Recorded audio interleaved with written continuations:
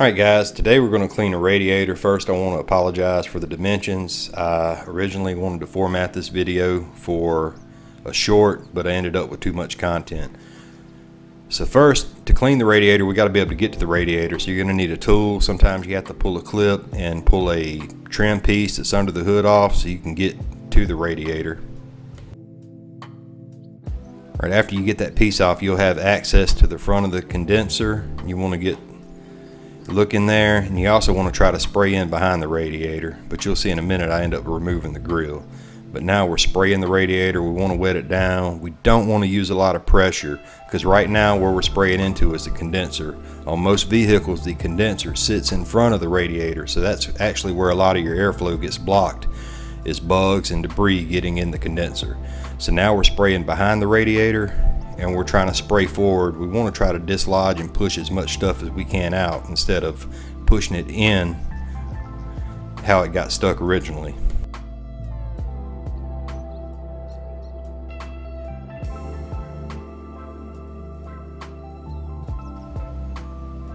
Alright, now after spraying, I'm going to get some bug remover and spray on the front of the condenser area, and I'm going to let it dwell. And at this point, this is actually where I'm spraying this, and I'm going to end up removing the grill so I can get better access to the front of the condenser.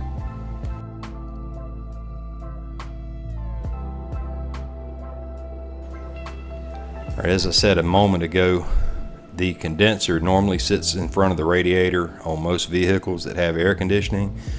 So cleaning this may help your radiator cool better, but it may also help your air conditioner to cool the inside of the vehicle better. Alright, now we have the grill removed. I'm spraying some more bug remover and I'm going to let it penetrate for a moment.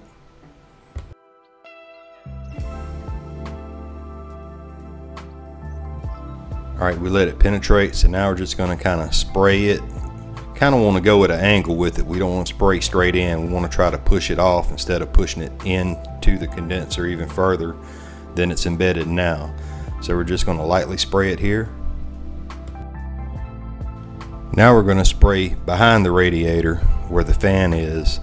It's going to be difficult to do that because the fan is in the way, but get in there and spray as much as you can and do the best you can to try to push stuff out. You do want to try to clean it on both sides as best as you can. You may not be perfect, but anything's better than nothing. Right, now I'm switching back to the front. I'm still using water. Now I'm using my hand to brush lightly on the condenser. I'm using my hand to actually scrub it, but I'm using my hand because I don't want to damage the fins. Now you can look and you can see water flowing in between the condenser and the radiator. So if water can do this, you know air is able to get by and the cleaning is actually working well. And if you look behind, you can see the water getting through to the radiator from spraying from the front of the condenser. So that's good, and it means it's working. Alright guys, with all this being said, this is on a 2006 Honda Accord. This is going to vary vehicle from vehicle, but you should be able to get access to the front of the radiator. Now that we're done, we're going to build it up. We're finished building it up, and we are complete. We have finished the radiator cleaning. We'll test it out and see what happens.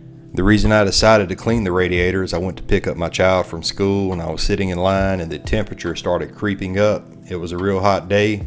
The fans are functioning properly and I had plenty of coolant. So I decided I needed to clean the radiator. But with that being said, if you do clean your radiator, also check your coolant and make sure you have enough coolant in your vehicle. That's all for today. Thanks for watching. Have a good day.